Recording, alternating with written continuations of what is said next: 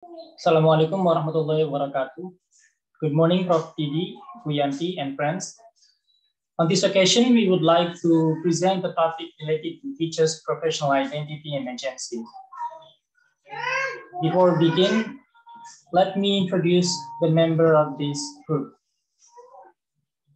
Firstly, myself, my name is Militul Padi. And then secondly, we have Muhammad Fatullah Afandi. And last, we have Andreas C.L. Turuman.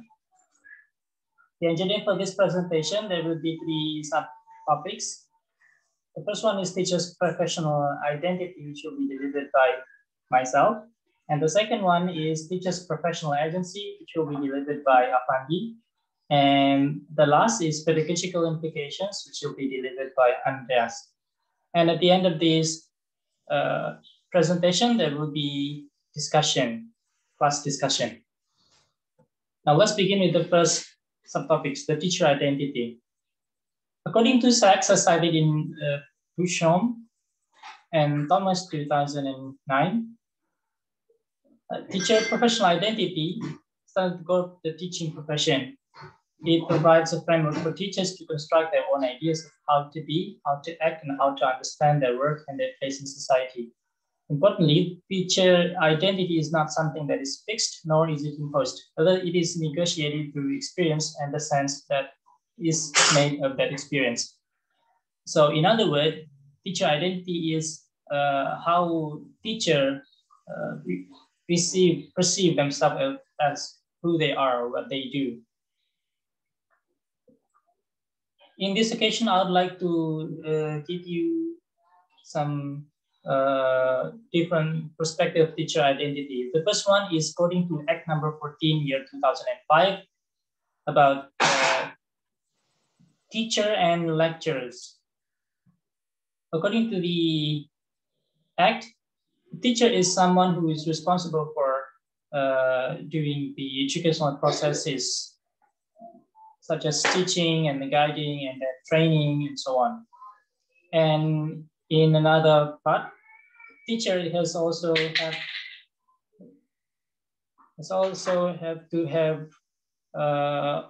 teachers also have to have qualifications and competencies and also other requirements. Now, according to Hammer 2007, teachers have to have at least 6 characteristics. The first one is effective personality. It is a blend of the real personality of the person and also the personality of the way they should be as teachers. And then the adaptability. Teachers has to be adaptable to situations, since there may be changes in situations that they expect or unexpect. And then teachers have different roles. Therefore, they have to have the ability to switch roles according to these situations. On the other hand, teachers should also have good rapport with students. They have to build relationship with students to raise students' internal motivation.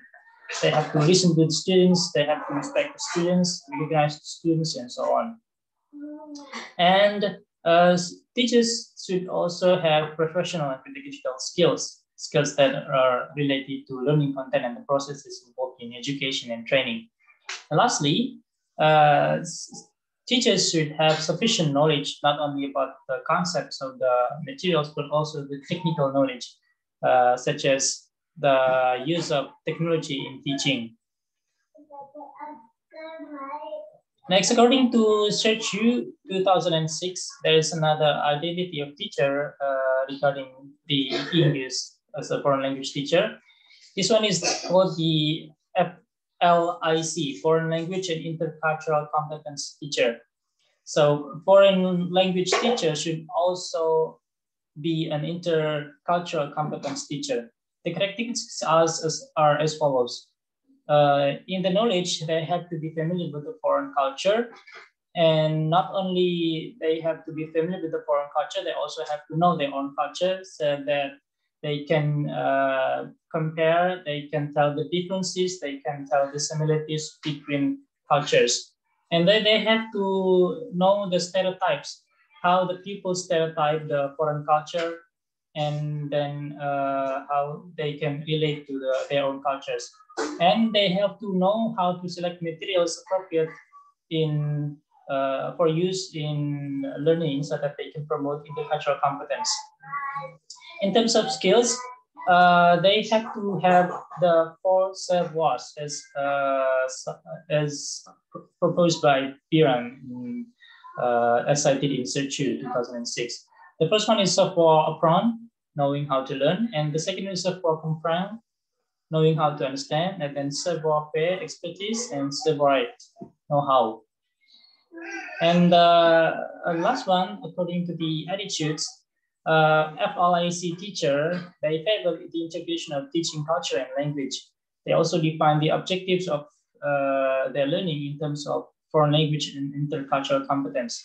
So they don't only aim their learning to for only foreign language teaching, but also intercultural competence.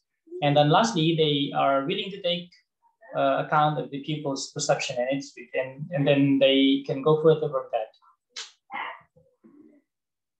From the finding, it was found that most teachers have the capability of presenting or promoting intercultural competence.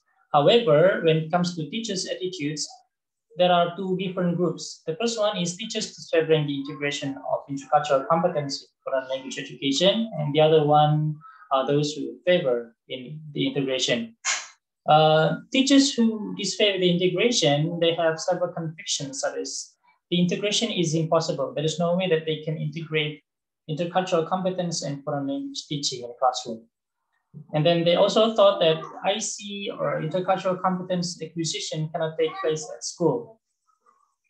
Moreover, they do not believe in the positive effect of the intercultural competence in their students. And they thought that only when there are minority group of children, is the intercultural competence needed in classroom situations. And on the other hand, teachers favoring the integration of intercultural competence in foreign language education think that teaching culture is of equal importance. They are as important as teaching the language itself, and that integration is possible. There's possibility to integrate intercultural competence and foreign language teaching. And moreover, the intercultural competence have a positive effect. It can make people more tolerant to the other culture, and that intercultural competence should be taught to all pupils, not only when there are minority group children in the classroom. Now, another interesting issue in teacher identity is the dichotomy between native English speaking teacher and non-native English speaking teacher. According to Alghazo and Zidane 2009, there has been traditional view about the NST and NNST, the native English speaker teacher and non-native English speaker teacher. In the traditional view, the native English speaker teachers are the only reliable models for the second language learners. However, the recent situation has not been much any difference. There has not been any difference. The non-native English speaker teachers still experience discrimination, especially in hiring practices. According to Remten, however, the expertise rather than nativeness should be the main factor in identifying what teachers are, or the identity of the teacher. In addition to that, Swan 2005 believes that professional beliefs, understanding the students' needs, and understanding the roles of English should be the main character of a teacher identity. And lastly, Levi's, Sunsat, and Ling 2017 also argued that expertise and level of professionalism should be the main characteristics of a teacher. Okay, that's the end of my presentation. The next part will be delivered by Pandi. Thank you very much.